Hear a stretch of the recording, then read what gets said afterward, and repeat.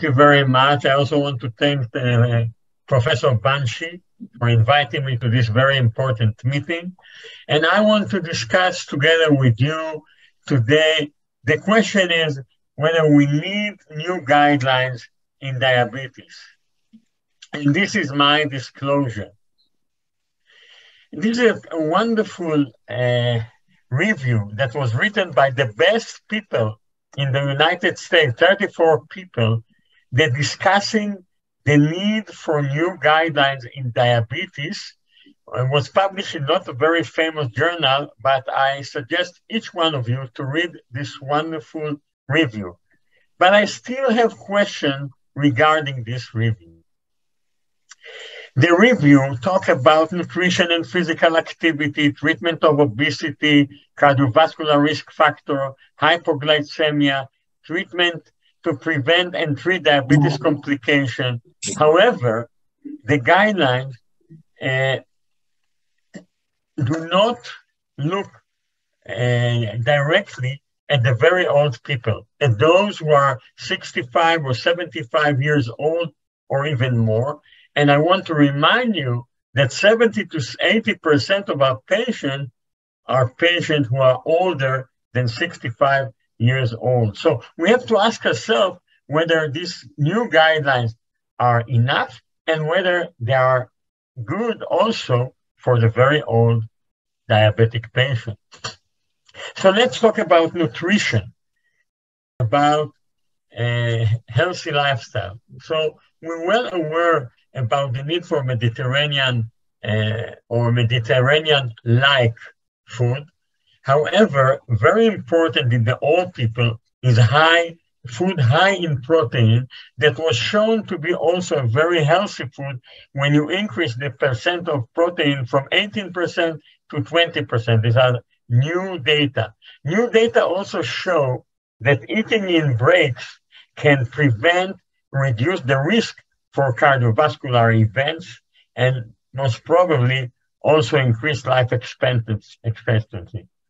Recently, also sugars and sweeteners have shown to be deleterious in patients with type 2 diabetes, increasing insulin resistance and increasing the risk of the patient, and also high protein intake. When we talk about exercise, recently several studies have demonstrated that in people older than 60, you don't need necessarily to do 150 minutes of aerobics, which is the best. What's important is to do every day strength exercise of about 10 to 15 minutes. That will be the best way to keep your muscles. So these are the sources that I brought it from, the importance of protein source for muscle health, mainly in elderly type 2 diabetic patients, because in type 2 diabetic patients, hyperglycemia causes reduction in the amount and reduction in the effect of the mitochondria, and this can be overcome by exercise, and this can be overcome by good blood glucose control. Just to show you the issue of fasting that will mimic a diet in prevention of diabetes and cardiovascular disease, as I mentioned. And this study recently published in Cell demonstrating that sweeteners can be as deleterious as glucose when it comes to insulin resistance in human beings. Now, what about obesity? In obesity, we talk about prevention in the youth, but when we talk about old people, the question is, should we aim at the healthy weight, which is 25 to 27 BMI in the Caucasian and even a little bit less in Indian people? What about weight maintenance? And what about the issue of gastric bypass? Now, it's very important to remember that when you get older, at the age of 60, you already lost about 40% of your muscle, and you already increased about 30% in your abdominal fat. So we need to do cardio fitness, but we need to treat patients in a way that will increase their muscle and decrease their body fat. However, in the last 10 years, the issue of obesity paradox came out because it was shown that people at the age of 65 or more who weigh or whose BMI is more than 30 are in a way seem to be healthier than those with a healthy weight of 25 to 27 or 27 to 30, which is overweight. So the big question is, if we have a patient with BMI 30 to 35, or in India, it can be 27 to 30, should we aim to reduce his weight? And different studies have demonstrated that it is, that actually there are 16 studies to show that in the old patient with BMI above 30 in the Caucasian, there will still be a positive effect in reducing weight. And what you can see here, that young patient, 35 to 50, when you reduce when they're overweight, when they have a very high, when their BMI is 40, their cardiovascular and longevity is shorter. Similarly, in patients up to the age of 69, however, even patients who are above the age of 69 will still benefit from reduction the weight to BMI of about 27 in the Caucasian. But the big question is, these studies actually show that the lower your weight is, the better. But the question is, what about treating patients who are obese with a drug that reduce weight? And here I want to show you the study that I have actually led together with a TIMI group in Harvard, and this is the DECLARE study. And what we have demonstrated is that when we reduce weight at any age, let's look at 75 or more, and you can see that with dapagliflozin, we reduce weight similarly to what we reduce in those 65 or less. And let's see what happened. What happened was that at the very old people, you can see that the beneficial effect on the kidney and on the heart are actually similar to those that you can see in younger patients. However, the big question is, what about the deleterious effect? What about side effects? And what you can see is that if you look at side effects, for example, major hypoglycemia, you can see that there are less major hypoglycemia and the dapagliflozin in those 75 or more, or those of 65 or more, even better than those that are less than 65. If you look at diabetic ketoacidosis, you can see that the risk is similar when you are 65 to 75, or even those who are above 75, you don't actually see a difference in the risk of ketoacidosis in those patients. And all the other risk factors that comes with reduction of weight do not seem to be more deleterious in the very old than they are in the very young. So since I missed time and I don't want to go over it, prediabetes is a very important issue to discuss. However, I will leave it. I will not go to the drug on prediabetes, but we have to remember that prediabetes put you to cardiovascular risk and renal risk, and it's not only diabetes that enhance this thing.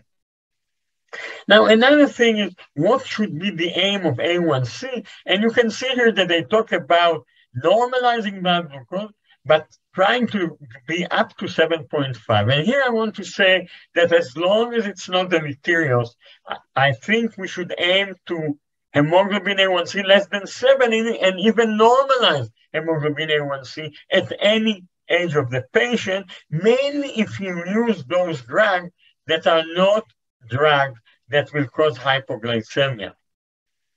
Now, what about hyperglycemia? Why is it so important to aim to normal glycemia also at the very old?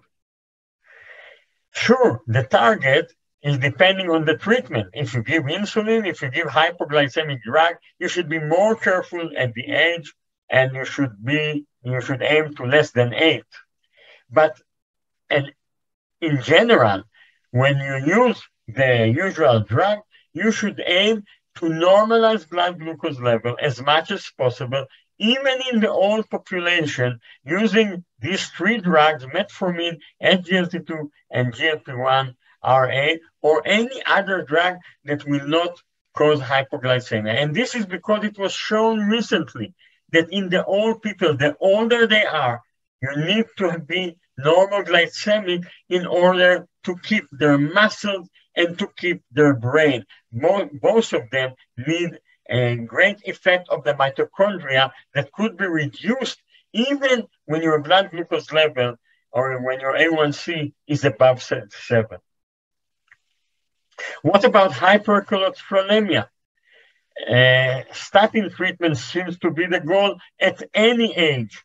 Many times combined treatment will be very, very important. The PCSK9 inhibitor, very important. And the target should be, if possible, less than 70. And the other thing is that the lower, the better. And this we learned mainly from the PCSK9 that have demonstrated a great reduction when it's added to statin, and you can see the effect of this drug on the level of cholesterol, as you're well aware. And as you know, this was shown to reduce MACE. And not only this was shown to reduce mainly cardiovascular events. And recently, there was another paper demonstrating that reduction cholesterol, LDL cholesterol, from 49 to 22 still gave a beneficial effect.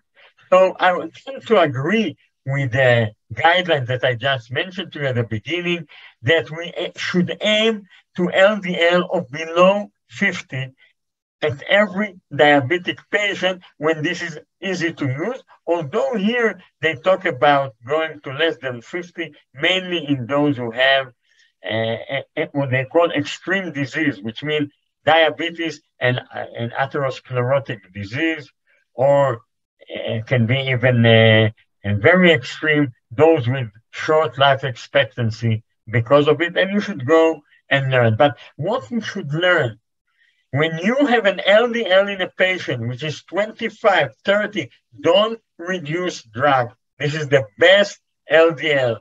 And the way today is to say that lower is always the better, what Brownman used to say in the past.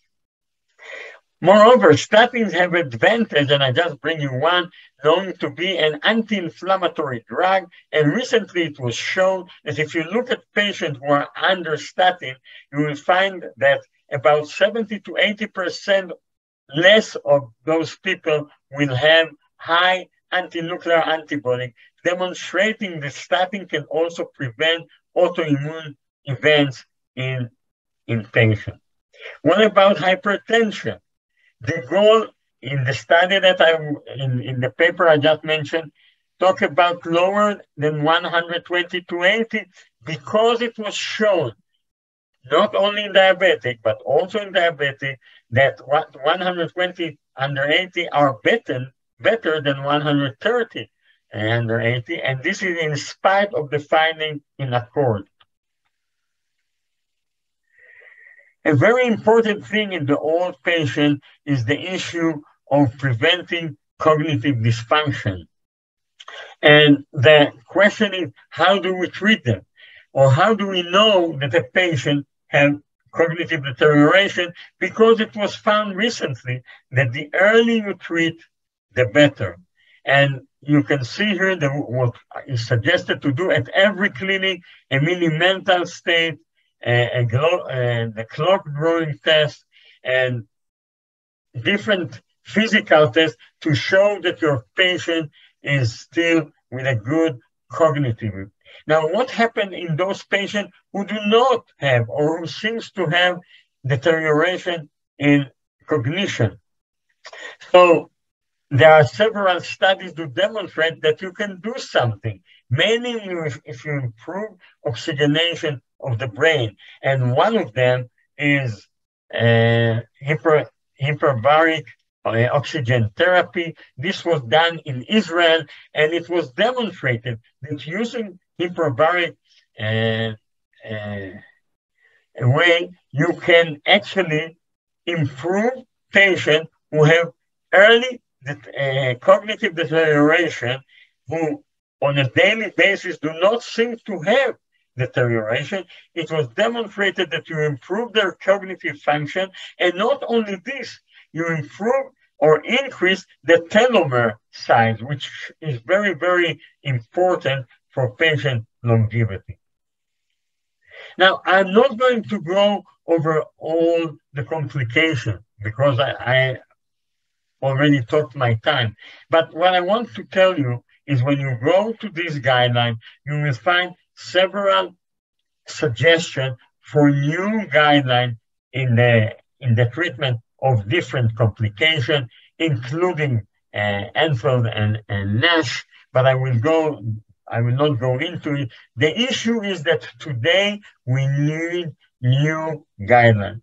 Now, when we talk about new guidelines, we want to talk about digital therapy. And part of this digital therapy, the way to follow patients, the way to treat patients from way above. And those are already here. There are quite many that are now being developed. And today, actually, when we talk about artificial pancreas, there are ways that were being done by patients to have artificial pancreas in nearly every patient with a very minimal expenses. This is not yet assured by the FDA, but it works wonderfully. I can tell you that in my country, we have now about 4,000 type 1 diabetic patients who are using their own artificial pancreas using the data that we have with us today. So with this, I want to summarize. I want to say a big thank you. The most important thing today is to try and think, what can we do, mainly in the elderly, which are 70 to 80% of a diabetic patient, to improve their cardiovascular outcome, to improve their microvascular outcome, to improve their brain, their muscle, and everything which is of great importance for their everyday life. Thank you very much.